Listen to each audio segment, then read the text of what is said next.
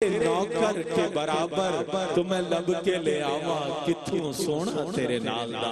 اسی خیال کے ساتھ چونکہ ثنا خان حضرات کی تعداد بھی کافی زیادہ ہے، آپ کی تعداد میں دیکھ رہا ہوں ماشاءاللہ جیسے جیسے وقت آگے بڑھ رہا ہے، جیسے جیسے لمحات آگے بڑھ رہے ہیں، جیسے جیسے ساعتیں جیسے جیسے دقیقے آگے کی طرف بڑھ رہے ہیں، میں دیکھ رہا ہوں کہ حاضرین و حاضرات کی تعداد بڑھتی چلی جا رہی ہے۔ کیمرے کی آنکھ دکھا رہی ہے کہ اس شاقان مصطفیٰ میرے دائیں سے لے کر آگے تک، میرے بائیں سے لے کے پیچھے تک ماشاءاللہ سر ہی سر نظر آ رہے ہیں۔ ذرا ہاتھوں کو بلند کر دیں تو یہ کیمرہ جو آپ کے اوپر ہے وہ آپ کو دیکھے۔ نعرہ تکبیر، نعرہ تکبیر، نعرہ رسالہ، نعرہ رسالہ، نعرہ حیدری، نعرہ غوثیہ، جشن عید میلاد النبی صلی اللہ علیہ وسلم میں اپنی عقیدت نظر کرنے کے لیے دو وہ ثنا خان برادران کے جو ایک عرصہ دراز سے سرکار علیہ السلام کی بارگاہ میں اپنی خوش آوازی سے عقیدت نظر کرتے ہیں، محبتوں کے نذرانے اور درودوں کے گجرے پیش کرتے ہیں، محمد انور ابراہیم اور اشفاق ابراہیم سے ملتمس ہوں کہ سرکار علیہ السلام کی بارگاہ میں اپنی عقیدت و محبت نظر کرنے کی سعادت حاصل کریں۔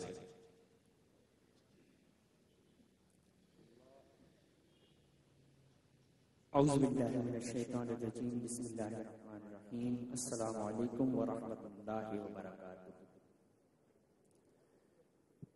میں مبارکباد پیش کرتا ہوں ARY QTV کے روح رواں حاجی عبدالرؤف صاحب اور ان کی تمام فیملی کو اس عظیم الشان محفل کے انعقاد پر، اور شکر گزار ہوں ہمارے محترم سینئر ایگزیکٹو پروڈیوسر عامر فیاضی صاحب کا، جنہوں نے آج کی اس بابرکت محفل میں ہمیں شرکت کی سعادت کا موقع عنایت کیا۔ اللہ تعالیٰ آج کی اس عظیم الشان محفل کو اپنی بارگاہ میں قبول فرمائے۔ تمام حضرات محبت سے اور بلند آواز سے مل کر سرکار کی بارگاہ میں درود پاک کا نذرانہ ہمارے ساتھ پیش کر لیجئے۔ پڑھیے صلی اللہ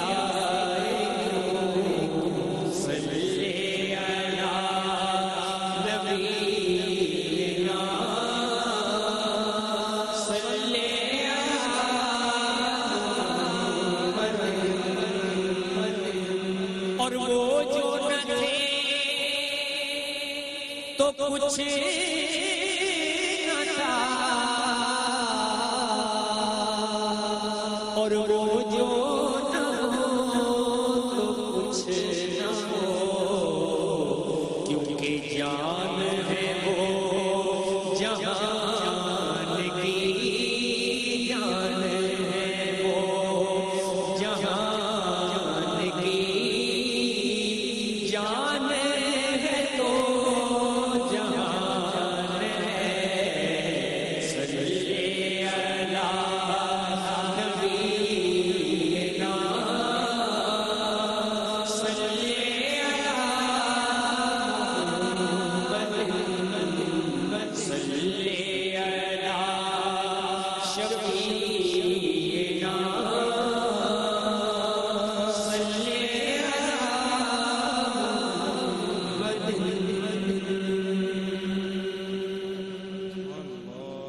سرکار کی آمد کے حوالے سے ایک بہت ہی معروف کلام کی چند اشعار پیش کرنے کی سعادت حاصل کرتے ہیں کہ نصیب چمکے ہیں فرشیوں کے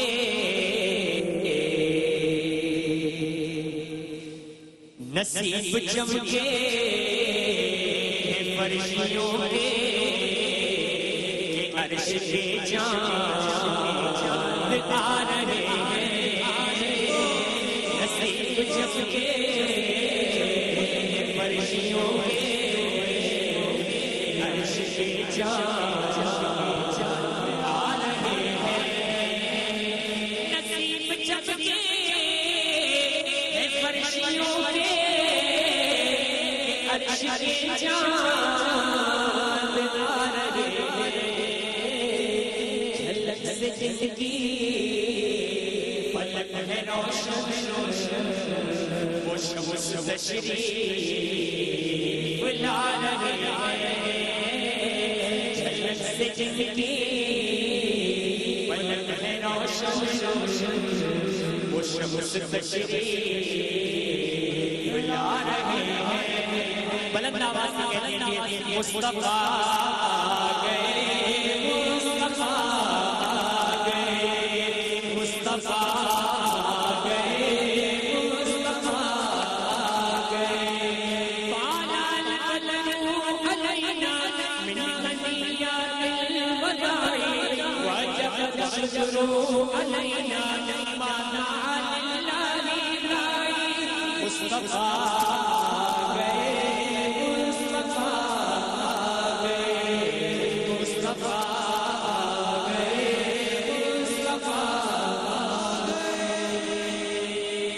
کلام کا وہ معروف شعر جو ہر عاشق کی زبان پہ ہوتا ہے کہ نثار تیری چہل پہل پر ہزاروں عیدیں ربیع الاول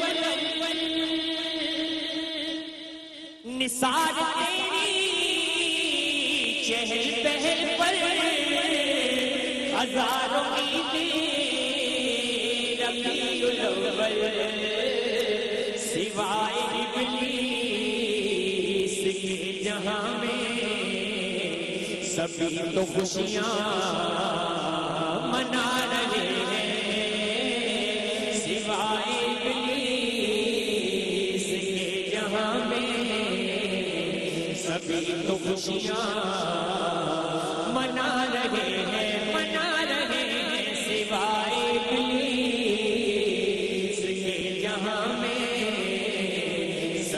تو خوشیاں منا رہے ہیں تو کہیے مصطفیٰ گئے مصطفیٰ گئے مصطفیٰ گئے مصطفیٰ گئے مصطفیٰ گئے مصطفیٰ گئے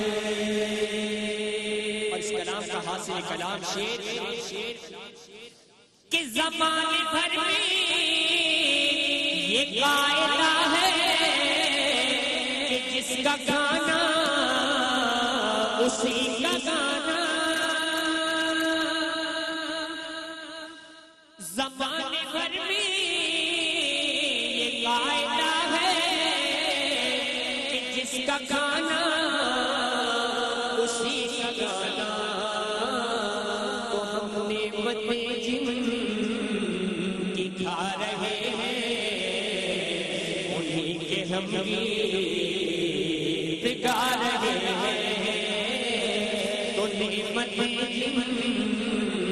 کی کھا رہے ہیں انہیں کے ہم گیت گا رہے ہیں نصیب چمکے فرشیوں کے عرش کے چاند آ رہے ہیں اور جو قبر میں ان کو پاؤں تو پکڑ کے دامن چل ہی جاؤں جو قبر میں اپنے ان کو پاؤں پکڑ کے دامن میں چل ہی جاؤں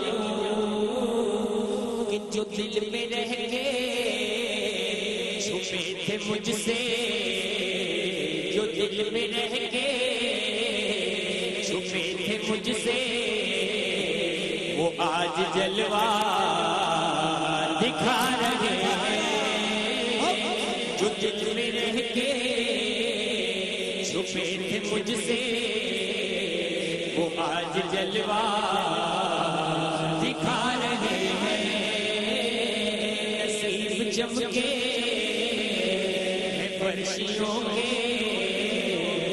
عرش کے چاند آ رہے ہیں اور یہ مصطفیٰ گئے مصطفیٰ گئے مصطفیٰ گئے مصطفیٰ گئے مصطفیٰ گئے مصطفیٰ گئے مصطفیٰ گئے مصطفیٰ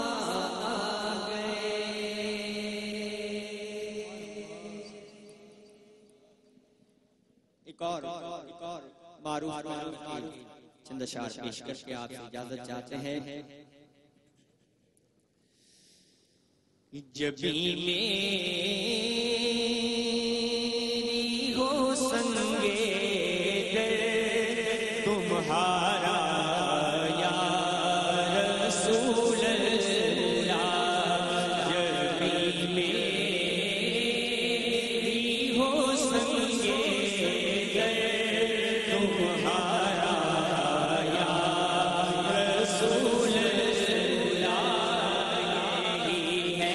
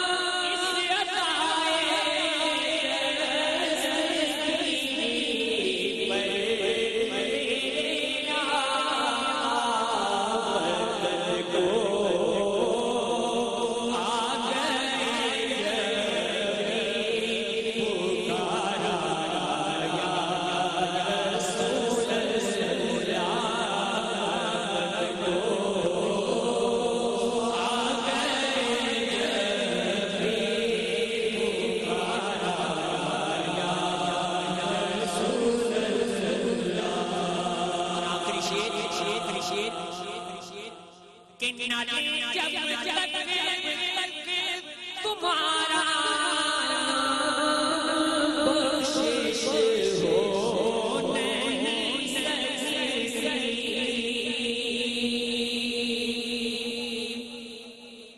نالے جب تک تمہارا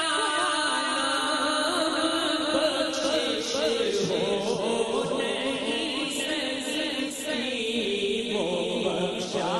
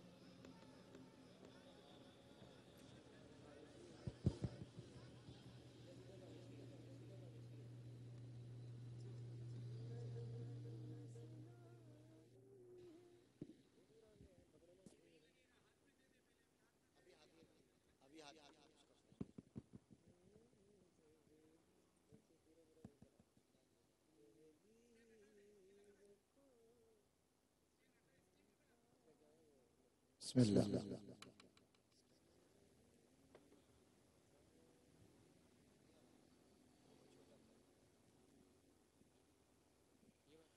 ماشاءاللہ بارگاہ رسالت مآب میں نذرانہ عشق و محبت پیش کرنے کی سعادت حاصل کر رہے تھے انور اشفاق ابراہیم برادران، اور اسی دوران فخر ملک و ملت، فخر ملت اسلامیہ، دو ایسی عظیم ہستیاں سٹیج پر آپ کو نظر آ رہی ہیں کہ اس عہد نے بھی اور اس سے قبل کی صدی نے بھی اختتامی ایام میں، ماہ و سال میں ان کو دیکھ دیکھ کر نعت پڑھنا سیکھا ہے۔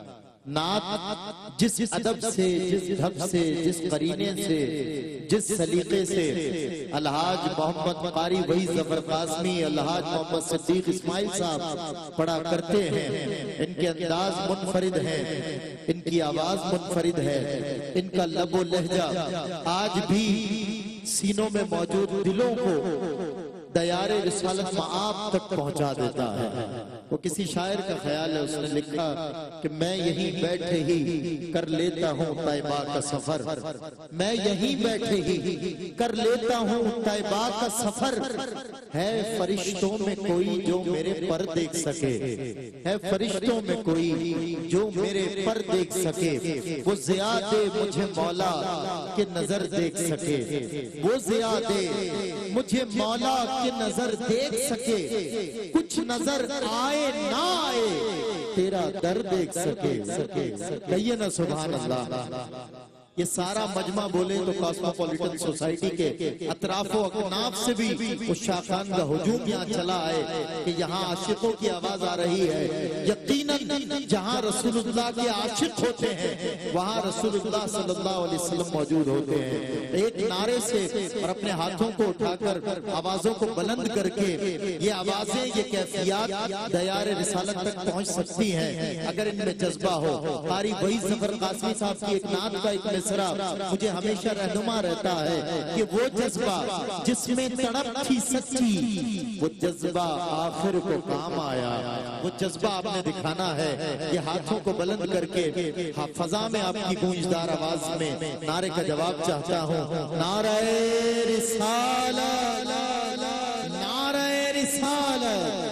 ماشاءاللہ آج یہ جشن عید میلاد النبی صلی اللہ علیہ وسلم کے تعلق سے منعقدہ عظیم الشان پیمانے پر یہ محفل نبی محترم صلی اللہ علیہ وسلم سے عقیدت اور اظہار محبت کا ایک نرالا، ایک جیتا جاگتا ثبوت ہے، جس پر میں خراج تحسین پیش کرتا ہوں چیئرمین ARY حاجی عبدالرؤوف صاحب کو، ہمارے محترم المقام عاشق رسالت مآب. جس طرح حضور کی محبت جب انسان کے دل پر غالب آ جاتی ہے تو اس کے جو کارہائے مسلسل ہوتے ہیں وہ اس پر دلیل ہوتے ہیں کہ یہ حضور کا عاشق ہے. اور ایسے ہی حضور کے خدام محترم المقام بھائی محمد سہیل شمس صاحب، جنہوں نے ہمیشہ اپنی معاونت ایسے کارہائے نمایاں میں، ایسی جو محبت رسول کی تحریک ہو اس میں ہمیشہ پس پردہ رہ کر انہوں نے معاونت کی ہے. آج بھی یہ عظیم الشان پیمانے پر سجی ہوئی محفل شکر گزار ہے محترم جناب سہیل شمس صاحب. ان کی والدہ محترمہ اللہ رب العزت بے حساب وہ کتاب اجر عظیم انہیں عطا فرمائے. ان گنت اللہ تعالیٰ کے کرم کی بارشیں ان پر ہوں جنہوں نے تعاون کیا. اور آستانہ عالیہ عیدگاہ شریف کی جو کراچی تنظیمی کمیٹی ہے، آستانہ عالیہ محمدیہ عیدگاہ شریف کی، اس کا بھی ہم شکریہ ادا کرتے ہیں کہ اس کی معاونت میں، اس محفل کے سجنے میں، اس محفل میں یہ ہجوم عاشقاں جو نظر آ رہا ہے اس میں انہوں نے اپنا کردار ادا کیا ہے. اللہ رب العزت انہیں بھی بہترین اجر عطا فرمائے. اور ہمارے سینئر ایگزیکٹو پروڈیوسر بھائی محمد عامر فیاضی صاحب، جنہوں نے ماشاءاللہ ہمیشہ اپنی محنتیں ہمارے ساتھ جاری رکھی ہیں اور ان محفلوں کو کامیاب بنانے میں کردار ادا کیا ہے، ان کو بھی میں مبارکباد پیش کرتا ہوں. میں نے آپ سے کہا تھا کہ ملک پاکستان میں ملک و ملت کی شان جو لوگ بنے ہیں، جنہوں نے اس سرزمین کا، اس دھرتی کا نام دنیا کے کونے کونے میں روشن کیا ہے، جنہوں نے پاکستان کے پرچم کو جب بلند کیا تو حضور کی نعت سے بلند کیا ہے. انہوں نے کسی کھیل کود کے میدان میں نہیں، کسی سیاسی شعبے میں نہیں، بلکہ انہوں نے سرکار کی غلامی کے شعبے میں دنیا بھر میں الحمدللہ اس پرچم کو بلند کیا ہے. اسٹیج پر رونق افروز شخصیات آپ کو نظر آ رہی ہیں، جن میں فخر پاکستان الحاج محمد صدیق اسماعیل صاحب، فخر پاکستان الحاج قاری وحید ظفر قاسمی صاحب. میری اگلی صدا جو ہے وہ فخر پاکستان الحاج محمد صدیق اسماعیل صاحب کے لیے ہے. بس میں یہ ایک قطع آپ کی بارگاہ میں پیش کر رہا ہوں. اکثر و بیشتر میں نے جگر مراد آبادی کے انہی دو اشعار پہ انہیں دعوت نعت دی ہے. اور یہ جتنی بھی عوام ہے یہ کتنی محبت کرتی ہے آقا کے غلاموں سے. دیکھیں سرکار نے حسان کو ممبر پہ بٹھایا، سرکار نے اپنے ثنا خاں کو، سرکار نے حسان کو ممبر پہ بٹھایا. ارے آقا کے ثنا خان کی توقیر بڑی ہے. مل کر کہیں سبحان اللہ. اب ہم سے بہت دور ہیں، آپ کی آوازیں شاید ہم سے دور ہوں، لیکن آپ کا جذبہ ہم سے دور نہیں ہے. اور اگر ہم سے دور ہو بھی تو یاد رکھنا اس مدینے والے سے دور نہیں ہے جس کی محبت میں آپ یہاں آئے ہوئے ہیں. وہ اپنے حصار کرم میں سب کو لیتے ہیں، وہ اپنے حصار رحمت میں سب کو لیتے ہیں. میں نے دنیا کے مخصوص ترین اور محبوب ترین لوگوں کے لیے ہمیشہ یہ دو اشعار پڑھے ہیں جو آج میں الحاج صدیق اسماعیل صاحب کی نظر کر رہا ہوں کہ اپنا زمانہ آپ بناتے ہیں اہل دل، اپنا زمانہ آپ بناتے ہیں اہل دل.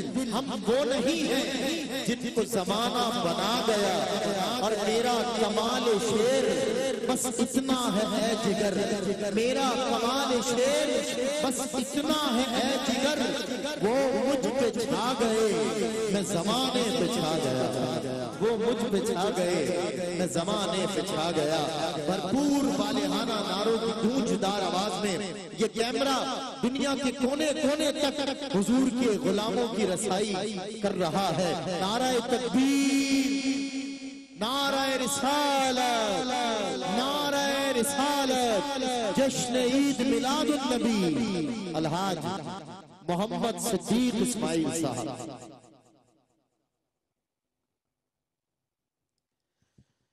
بسم اللہ الرحمن الرحیم. الحمدللہ رب العالمین. الصلاة والسلام علی خاتم النبیین. الصلاة والسلام علیک یا رسول اللہ. الصلاة والسلام علیک یا حبیب اللہ. السلام علیکم ورحمۃ اللہ وبرکاتہ. آپ سب کو جشن بہارا کی مبارکباد پیش کرتا ہوں. خاص طور پر آج کی محفل کے میزبان ARY گروپ کے چیئرمین حاجی عبدالرؤف صاحب کو، ان کے تمام اہل خانہ کو، اور ARY کے سینئر پروڈیوسر عامر فیاضی کو، سہیل شمس صاحب کو.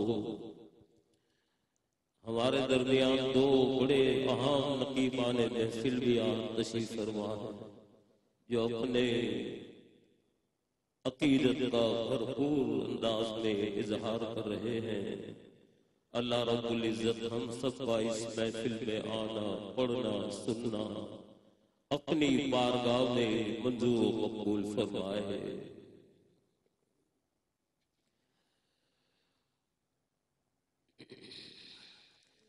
صلی اللہ علیہ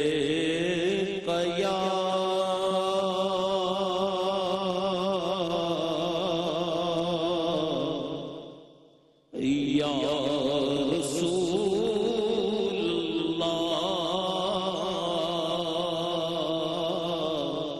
وسلم علیہ یا حبیب اللہ. ذرا مل کر محبت سے صلی اللہ رسول اللہ وسلم علیہ یا حبیب اللہ. پورا مجمع مل کر پڑھ لے صلی اللہ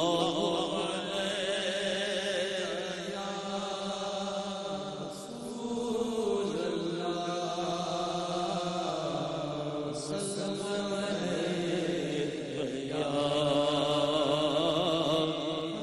حبیب اللہ. جو ان کے ذکر کی محفل سجائے بیٹھے ہیں، جو ان کے ذکر کی یہ محفل سجائے بیٹھے ہیں، وہ اپنے دل کو مدینہ بنائے بیٹھے ہیں. وہ اپنے دل کو مدینہ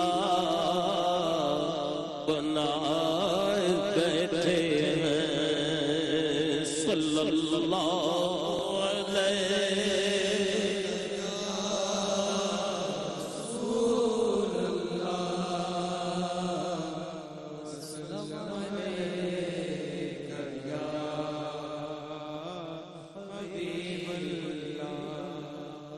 دہن میں زبان میرے اعلیٰ حضرت امام احمد رضا کہ دہن میں زبان تمہارے بدن میں ہے جان،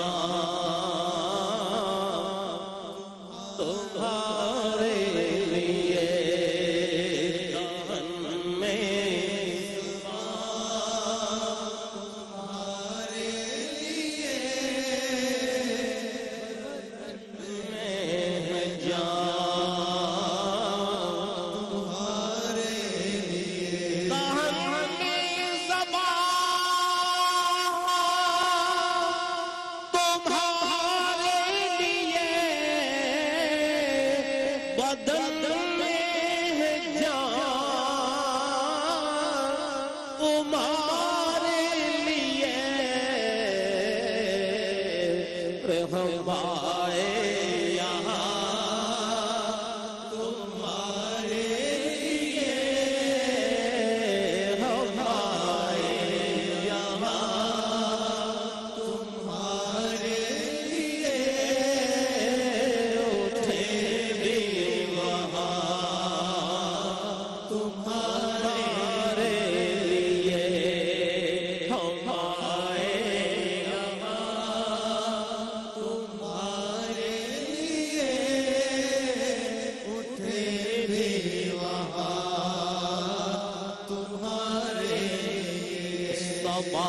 وہ چلے صبا وہ چلے کہ باغ بھلے، وہ پھول کھلے کہ دن ہو بھلے،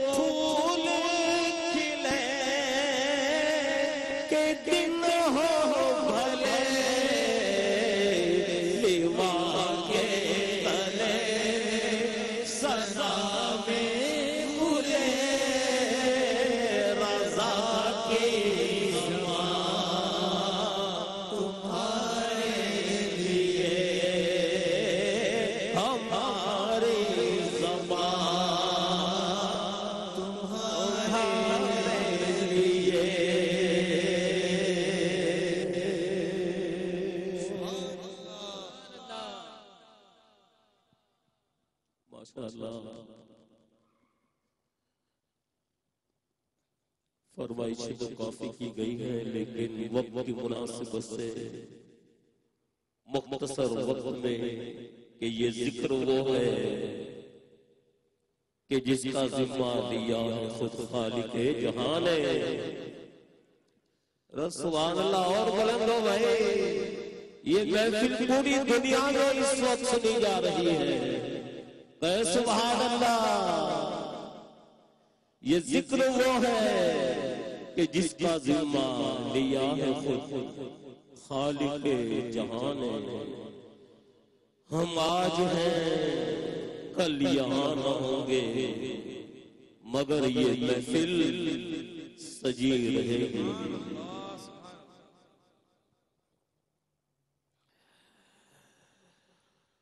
بارہ ربیع الاول کو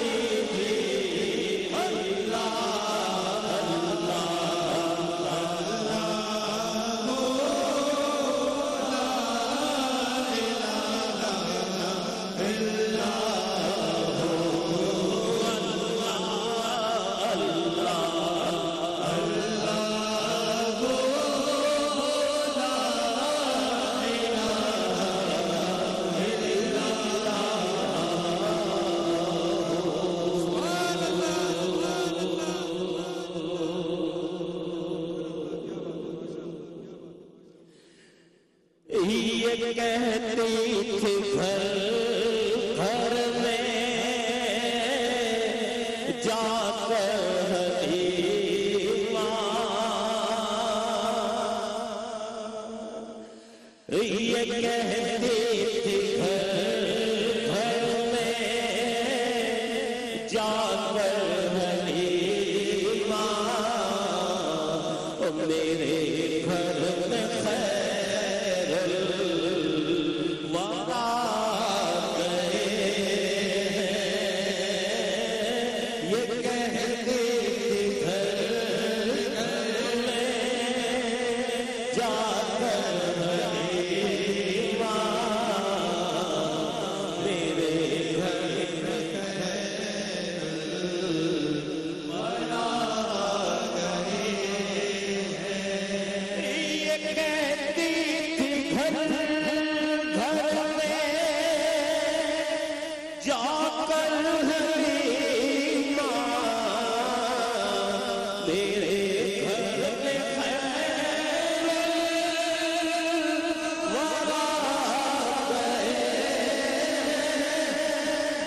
वाला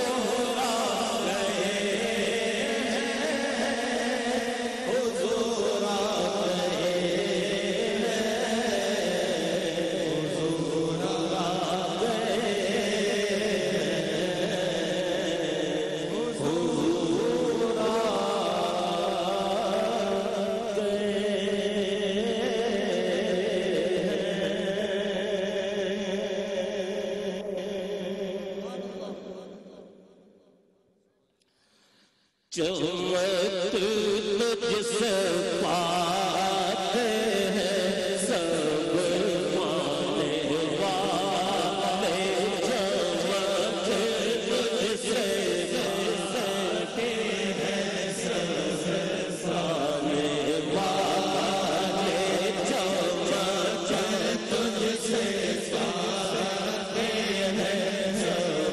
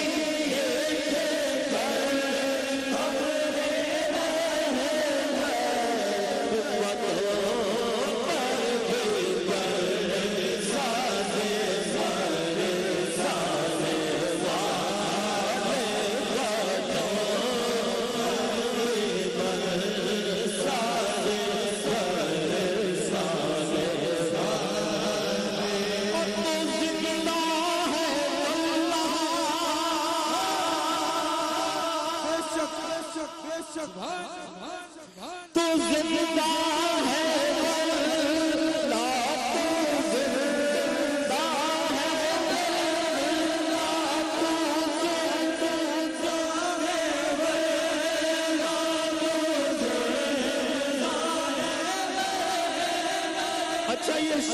दोबारा पढ़ा हो जिसका ईमान है कि मेरे आका जिंदा है, हाथों को बुलंद करके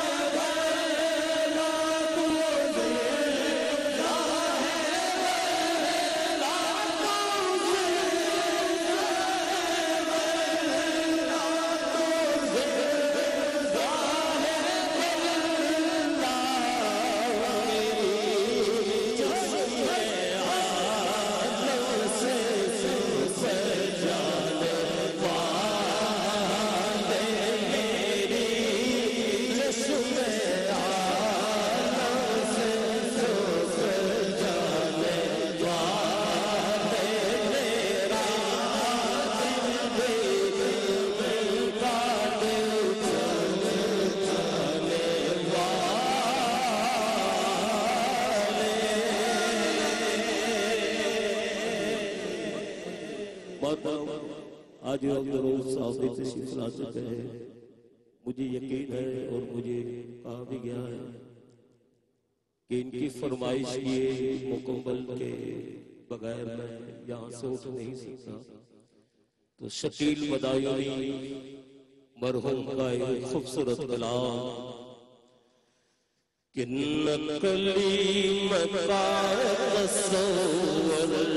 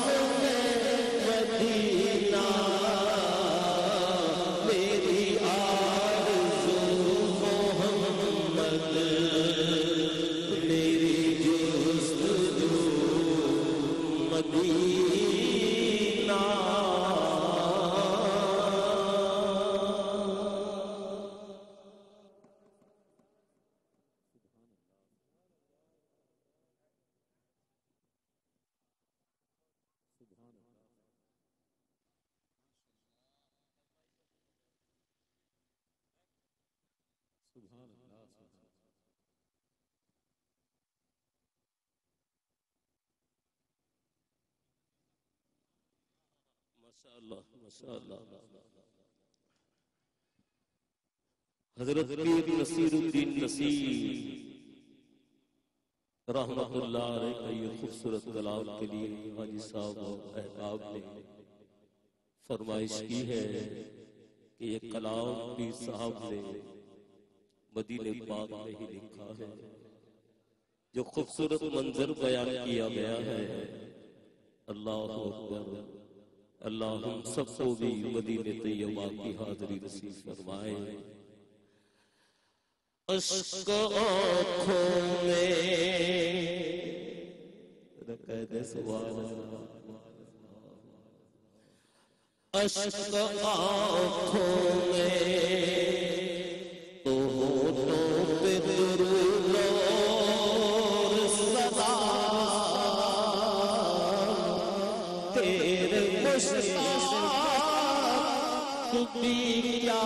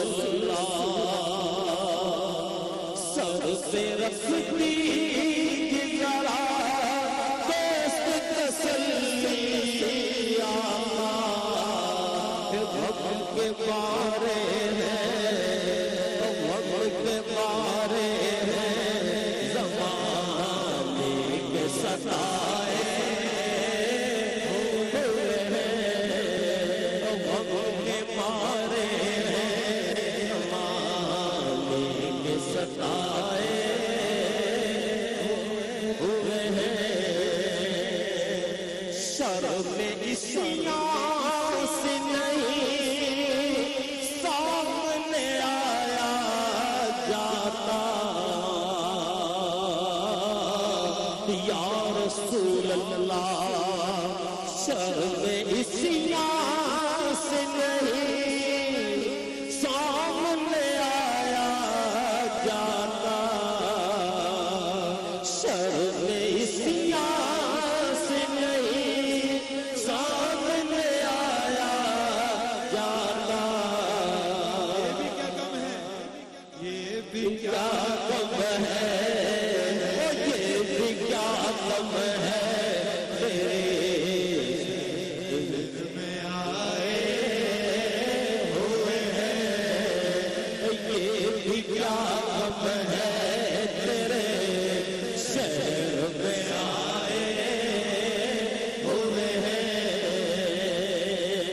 एक झलक आज दिखा या रसूल अल्लाह, एक झलक आज दिखा गुंबद खजरात मकी, एक झलक आज दिखा गुंबद खजरात मकी, एक झलक आज दिखा है गुल खजरात मकी। कुछ भी है दूर से, कुछ भी है दूर से दीदार को आए हुए हैं, कुछ भी है दूर से दीदार को आए हुए हैं। और क्यों न पलना तेरे, क्यों न पलना तेरे आमाल का भारी हो नसीब, क्यों न पलना तेरे आमाल का भारी हो नसीब। रे अब तो मीज़ान पे, हाँ अब तो मीज़ान पे सरकार भी आए हुए हैं, तो मदीने की तजल्ली से लगाए हुए हैं। इसी कलाम का एक शेर मुझे याद आया है हाजी साहब कि मौला है दर की सुजात बनवारी जाऊं, मौला है दर की सुजात बनवारी जाऊं, कि एक ही हाथ से, हाँ एक ही हाथ से खैबर को उठाए हुए हैं, एक ही हाथ से खैबर को उठाए हुए हैं, तो मदीने की तजल्ली से लगाए हुए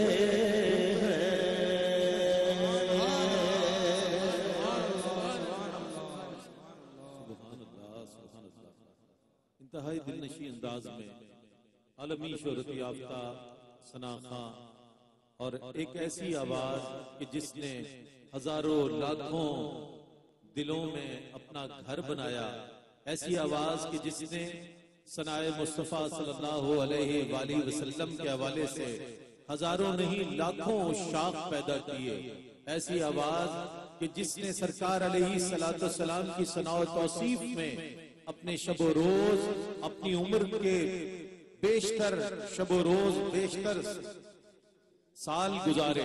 अलहाज सिद्दीक इस्माइल साहब, ये जो नात पढ़ी गई, लो मदीने की तजल्ली से लगाए हुए हैं, ये फरमाइश जो की गई ये उस शख्सियत की जानिब से की गई कि जो ہمارے انتہائی سرپرست مشفق و مہربان حاجی عبدالرؤوف صاحب ہیں.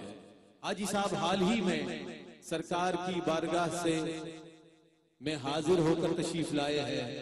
سرکار کی بارگاہ میں سلام پیش کرنے سے پہلے آپ مدینہ منورہ حاضر ہونے سے پہلے مکہ مکرمہ میں آپ نے طواف کیا ہوگا. آپ نے صفا اور مروہ پر سعی کی ہوگی. آپ نے مقام ابراہیم پر 2 نفل پڑھے ہوں گے اور پھر اللہ کی بارگاہ میں یہ دعا کی ہوگی کہ پروردگار عالم تو نے مجھے یہاں طلب فرمایا ہے، اب میں تیرے پیارے حبیب کی بارگاہ میں جا رہا ہوں. اب میں تیرے پیارے حبیب کی بارگاہ میں جا رہا ہوں.